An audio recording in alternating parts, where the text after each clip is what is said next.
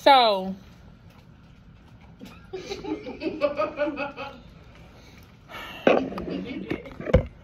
just about to say who it was, but I ain't gonna do it. you know who it was? Yeah.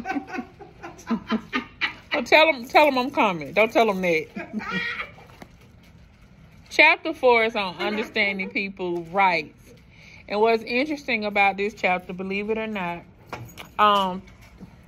Pearson VUE or Prometrics, they always send me, it's like a tabulation of how my students done. If I had 40 students to test during the year, it'll say I had 40 students to test, 38 pass, 2 fail. But out of everybody, even the pass and the failures, it tells me where my students score the weakest at. And do y'all know where they score the weakest at? Understand people's rights. Understanding residents' rights. And I don't know why. It's simple. Every right you have, guess what? They have it. It's very simple. But students always score low in that area.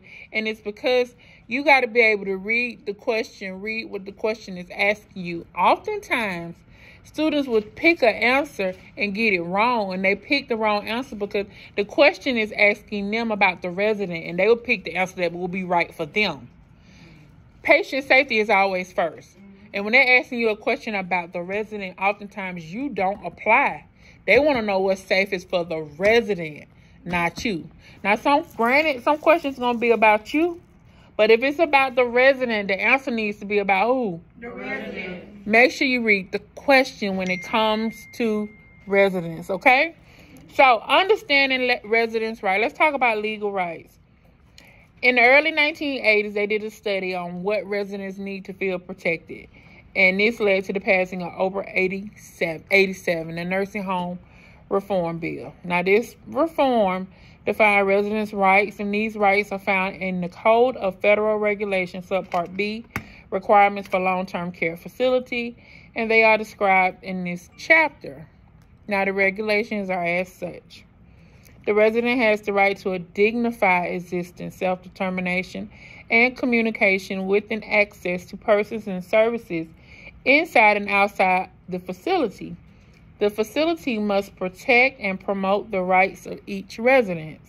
Number 2, a facility must care for its residents in a manner and in an environment that promotes maintenance or enhancement of each resident's quality of life. Number 3, the facility must promote care for residents in a manner and in an environment that maintains or enhances each resident's dignity and respect and full recognition of their individuality. Now, that's over 87. You also have the Residents' Bill of Rights, and there are 9 of them. The first one is the right to exercise one's rights. Number 2 is the right to privacy and confidentiality.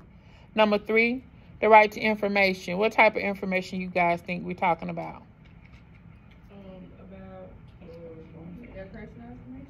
Their personal information about their care. Yeah, doctor's orders, anything. They have the right to see it.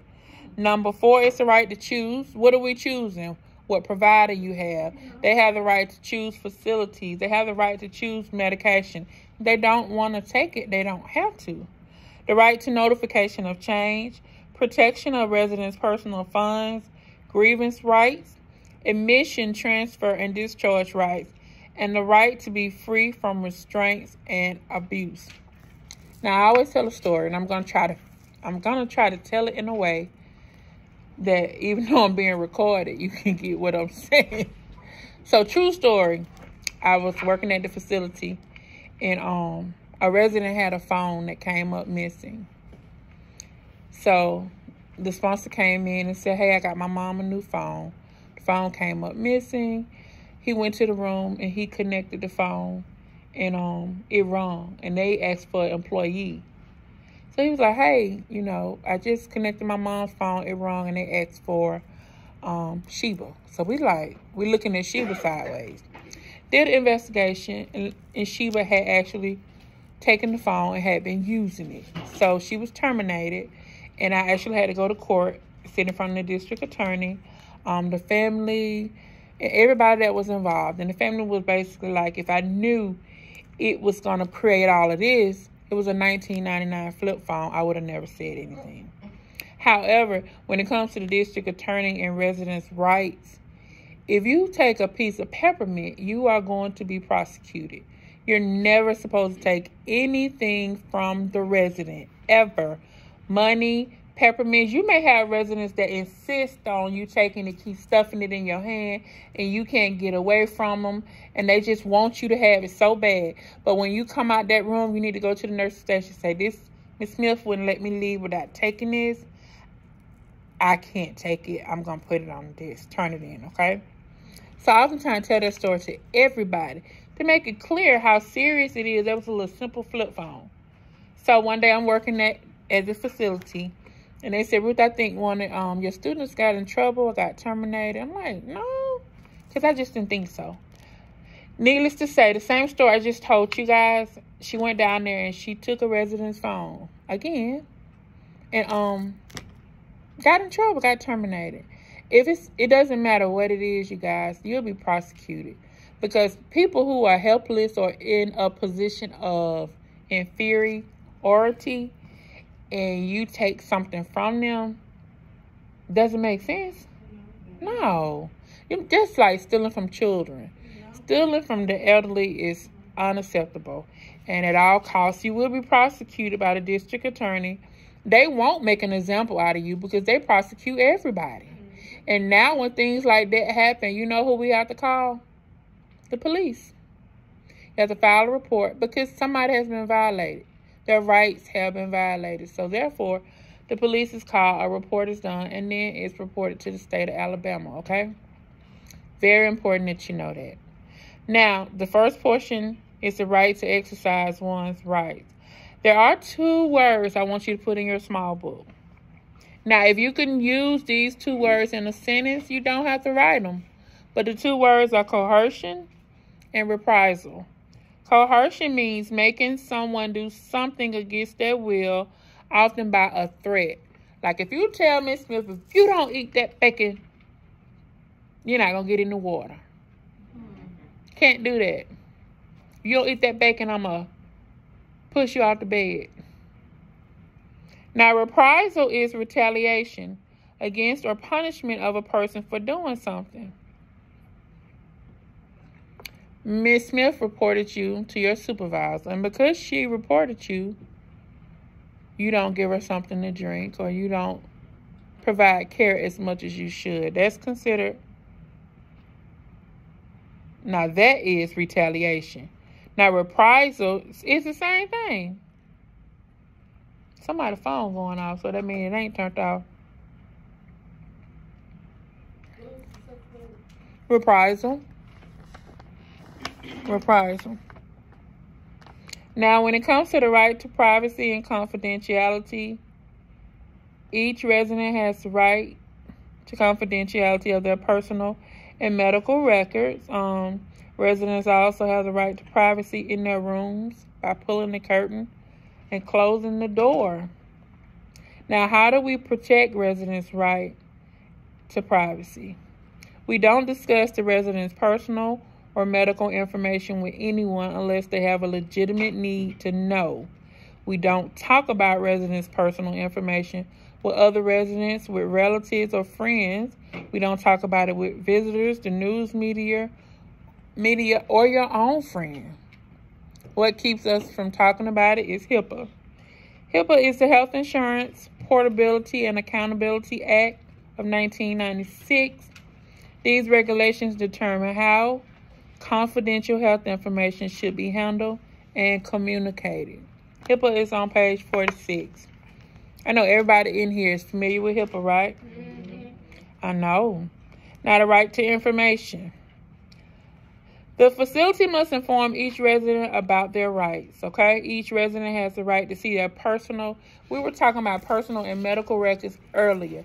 If a resident says, I've had a resident say, what you write about me? And I was like, yep. Because I was documenting about the resident. And then he asked, can I see it? What do you think my response was? Yeah, he could see it. He could see it. And I just slid the chart down so he can read what we had been writing on him. He could see it. He has that right.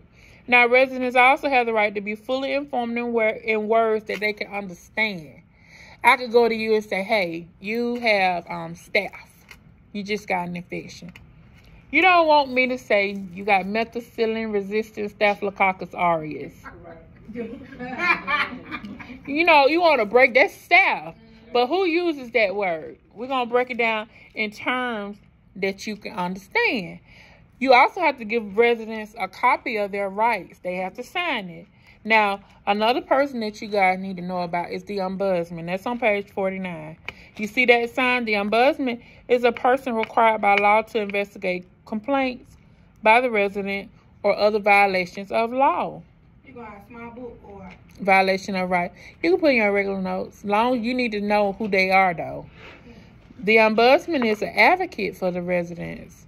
When they have issues that they can't resolve, or they feel like something is going on they can't correct, they oftentimes call the ombudsman to help them out with that issue.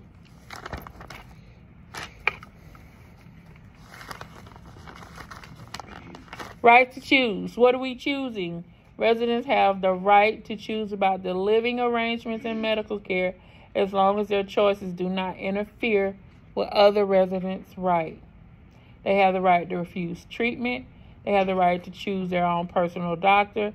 They have the right to share a room with their spouse. They have the right to take medication by themselves if the treatment team thinks it's safe. Okay? Right to notification of change. If there is any change in their diet, medication, the residents have a right to be notified. The facility must keep updated addresses and phone numbers of each resident's legal representative also, okay? Questions so far? Now, personal funds. Residents do have the right to keep and manage their personal funds. Most of the time, they don't have over $50 on them. But why would they keep $50 on them? You know who went out and bought lunch today? Right. You went to Applebee's. You went to Domino's. The resident could have had $50 and said, hey, would you bring me a pizza back from Domino's? Nothing's wrong with that because they have a lockbox. Most of the time, they're going to wear a bracelet with a key on it, lock their money up. If you're going to go and get it, you get a witness, you go in there and get the money, bring them the food back with the receipt, give it to them, lock it back up, and that's how that works. So they oftentimes do have money on them, so they can do stuff like that. But if they have more than that, it'll be downstairs with the business office locked up, and she basically treats it like a bank. If they request money, she'll bring it up, and then they'll sign out for the money, okay? It's our responsibility to do what's ethically right when it comes to their funds. We were talking about that earlier, okay? Now, grievance right. What's a grievance? A formal complaint. Do residents have grievances oftentimes? Yeah. They complain about the food. They complain about the care. They complain about the hair color. They complain about the person they got in their room. They complain about sunlight. You know, they just have issues. And that's their right. But when they have a grievance, we write it down so we could try to fix it. It's a formal complaint. Now, when they do file a grievance, they have to be able to file a grievance without fear of retaliation. If I tell you Miss Smith filed a grievance on you, she said you were rough, she said you pinched her, just whatever. That it is what it is. I got to send you home. You're going to be suspended while we investigate. Because if you didn't do it, you'll come back with pay. But what if you actually did it and I don't send you home? This lady who has caused harm to Miss Smith is basically walking around. So she's still probably in fear, correct? So that's right. So that's why when something happened and a resident makes an allegation, they will send you home so you won't be a threat. So patient safety is always what? First. That's why you go home. And then if it's not substantiated, you come back to work and you get paid for the time that was missed. Okay? Questions? None? Have you ever had that done? Absolutely. I cried. Because it hurt your feelings. Even though I can remember just, man said I called him a bitch. on the way out of the room. Walking out, and I looked back and said that word. But I had somebody with me. And so that young lady was able to say, no, she didn't say that. But even though she was there, because it was an investigation, they sent me home. Yeah. Your son just be having... Yeah.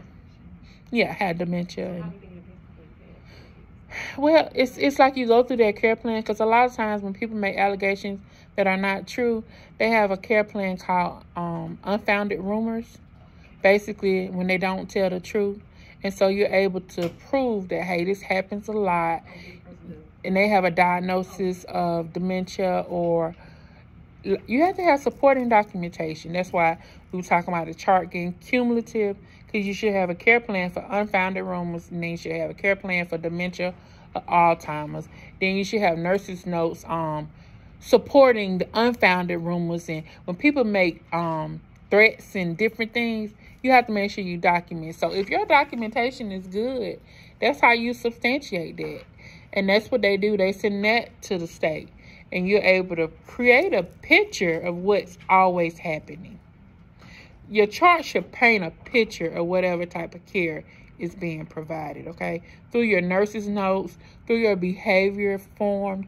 It's important when people spit, when they hit at you, when they use profanity, that you go and actually document. And if you can create a pattern of this behavior when stuff like that happens, you have proof. You get what I'm saying? Yeah. Okay. Admission, transfer, and discharge rights. Residents have the right to know when they're being transferred. They have, actually, discharges, they do like 30-day discharge plans. They call you in and say, okay, in 30 days, you're going to be discharging. We're going to start working on this. And there's actually one person that handles discharges, because when you're going home, they're going to order you everything you need. They'll meet with you 2 weeks prior. This is the goal. We meet 30 days, then 3 weeks. Okay, are we on target to go home? Then 2 weeks. Are we? And that's how it should work. And when they go, we send all medicine with them, everything they had in the room. You should have companies coming in to set up whatever equipment they need. It has to be a safe discharge, because believe it or not, when you're discharging, the social worker has to make sure everything is done right, because it'll kind of be a reflection on her. You have to make it safe for them to go back into the community. And if it's not, like if you sending somebody in the community and they don't have oxygen already at the home, is that safe? No. So those are the type of things you have to make sure they are in place, okay? Questions? We almost done, y'all. So let's talk about we're gonna talk about abuse. Abuse is important. It's up until recently, I swear to God, I won't tell y'all no lie, I never worked with people who are abusive. And so when people talk about abuse, I was like, don't nobody abuse residents. That just don't happen. But guess what? It does happen. It does happen. One story I saw, that I read a story online. It was I made notes about it. Let me look. In 2011, an 82-year-old woman, she was found in a dark, smelly room. Her body had grown into the couch. Ooh. And the blanket covering her wound. So the wound, the blanket, and the couch was one. Her 51-year-old daughter and her caregiver, it says 6 weeks later. I don't know what that means. But anyway, she had an ulcer. She was swollen and covered in maggots. So she was laying on the couch. You know how the couch print did on your hip? Her, the couch, and the blanket was one. She had been laying in feces for so long. So I'm sure when they lifted her up, they left some skin on the couch. She had maggots in the wound. And researchers will say that the maggots probably what was keeping her alive, because they were eating the dead, infected flesh. But 6 weeks later, that's what happened. She died. So when she died, do y'all know what they did? They prosecuted. It was her caregiver and her daughter, I want to say. Now, they just want the money. That's like devastating for somebody to lay on the couch soil. So And what was the caregiver doing there? What was her job? just feeding them. I don't think they were doing what they wanted their check probably. Yeah, you gotta keep that right there. You just Another story. You don't think that you gonna okay, you want to check, but that's your freedom. Yeah, abuse is so real. Another story. In Trussville. Y'all heard of Trussville? Alabama. It was Trussville Health and Rehab. You could actually put it in your cell phone and the state survey will pop up.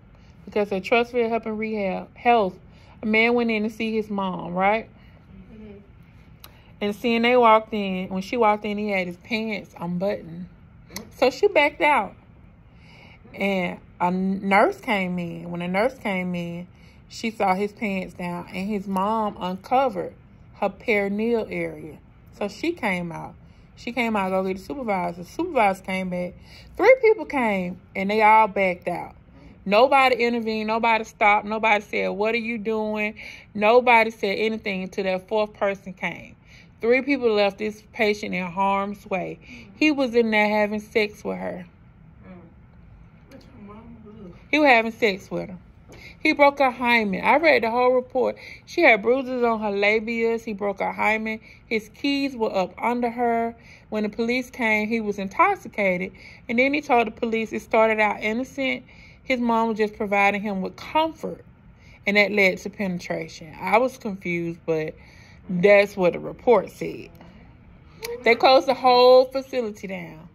They closed their house, and they had to ship those residents out to other facilities because when those 3 employees came in, the first person was supposed to stop and keep her safe and call for help. You never leave the patient alone. You always provide comfort and provide safety. So when safety is not first, then there's an issue, okay? But this is a sentence I came up with, kind of a way to remember the different types of abuse. And the sentence is, because it's multiple types, misappropriation is always physically, sexually, mentally, verbally, and chemically abusing me. First off, misappropriation. It looks like miss. You sleep or your eyes still burning?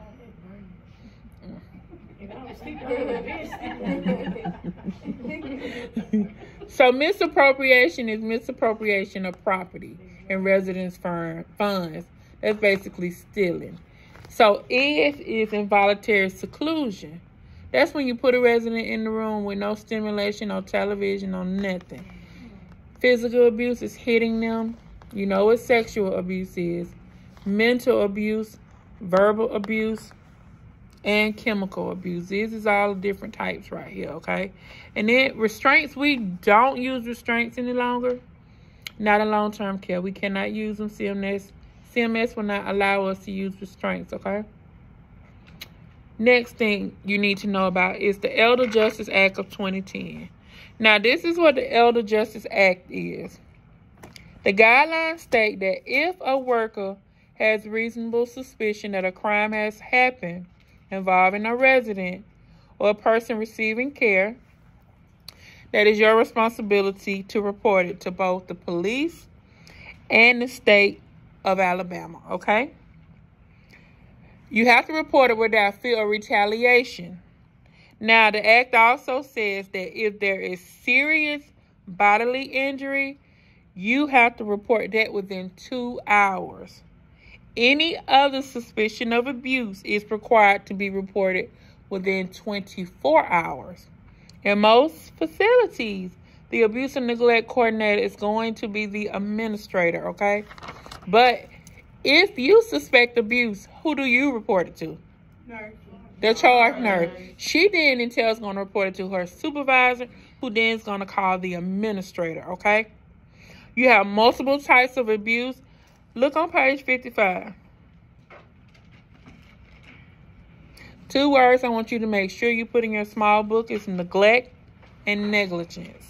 Neglect is failing to do something that you should have done. Neglect includes not giving proper hygiene, care, not turning a resident over in the bed to improve their circulation, not giving food or water on a regular basis, not taking the resident to the bathroom when they ask. Neglect may also be considered physical abuse. Now, negligence. Negligence is failing to act in the same way that a reasonable person with the same training would act in the same situation. Gross negligence is an action that shows no concern for the resident's well-being, okay? Direct abuse is calling a resident a disrespectful name, screaming at the resident for being incontinent. Indirect abuse is making an indecent finger gesture like this. That's indirect abuse. Ma'am? Yeah, all of us on page 55. You said 2 things you want. Neglect and negligence. They should be highlighted. Thank you. You're welcome. All right, so in this chapter, we got residents' right. You have 9 of them.